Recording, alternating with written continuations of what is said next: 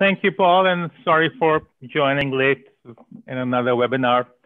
So I stole some ideas from Weil from one of our last consultations and published a short piece on IDN in which I made some ideas about this intersessional work that Weil was talking about. I want to focus more on some of the technical aspects of a future zone nuclear, also WMD. We are now coming up to nearly 50 years since the first resolution was put up at the General Assembly in 1974. We are beyond 25 years since the 1995 resolution.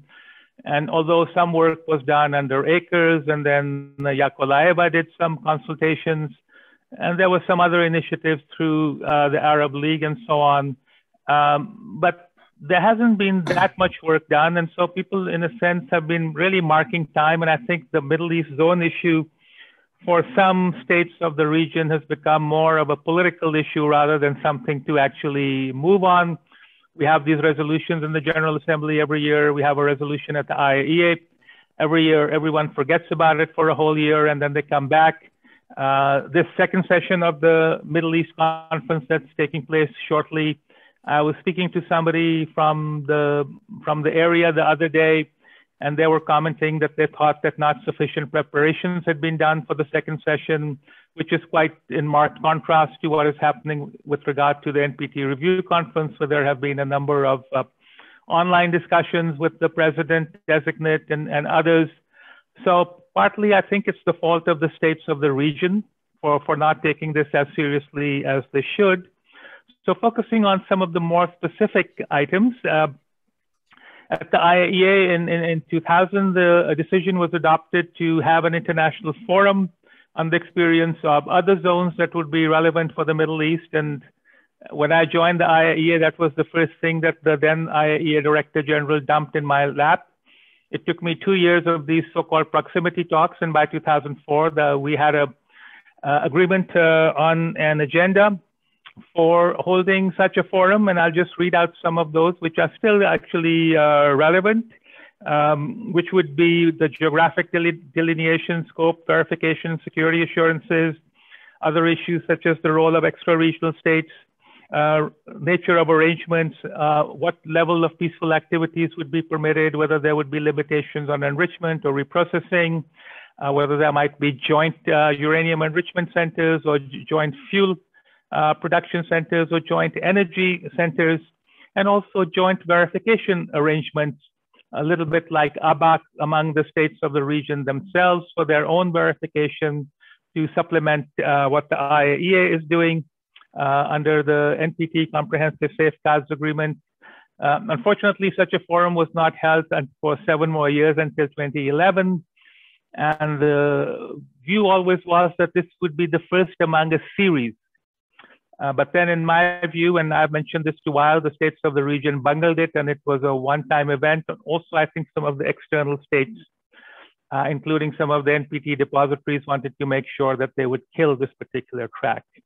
But every year there is a report by the IAEA Director General, and I might recall that in 1988, then the Director General Hans Blix issued a technical study on different modalities on the application of safeguards in the Middle East. In my reports, I also referred to it.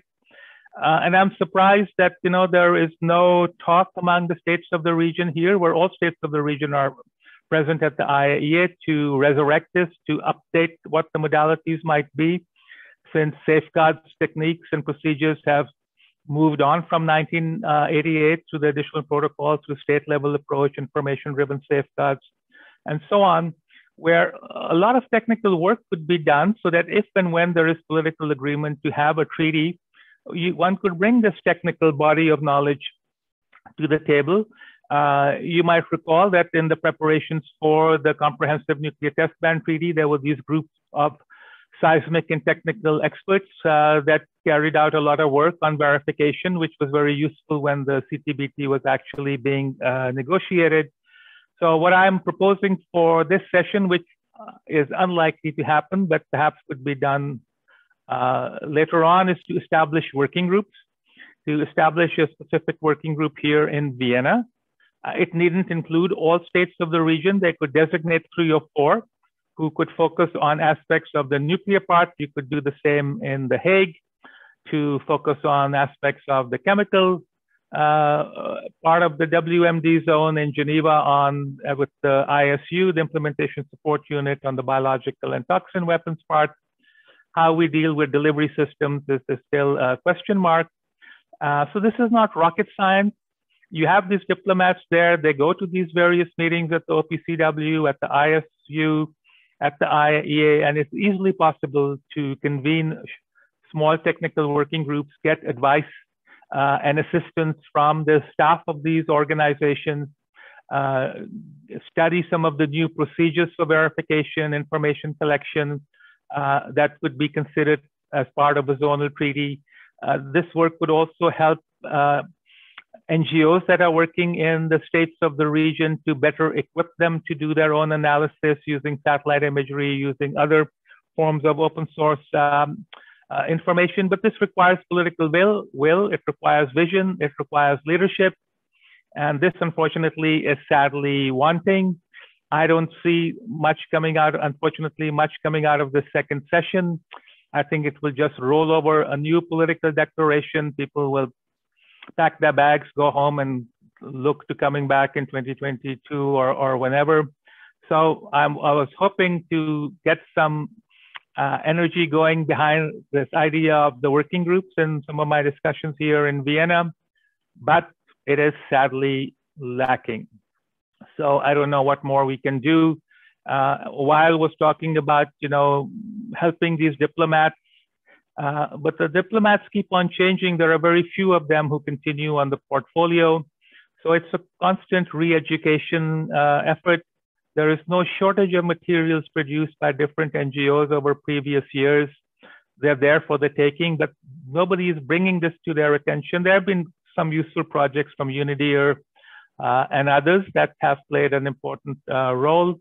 But unless we have more political interest from the delegations themselves, I don't see much progress happening, unfortunately. So I wish Bito all success in continuing with our activities and to do more of these types of online and in-person discussions when the situation allows, to try and identify some key diplomats who are willing to devote some time and energy to try and develop certain elements that can be brought to the table at the next session of this conference. And also in venues like the IAEA General Conference, at the OPCW, at the First Committee, in the NPT, which is another opportunity coming up in January. Thank you, Paul.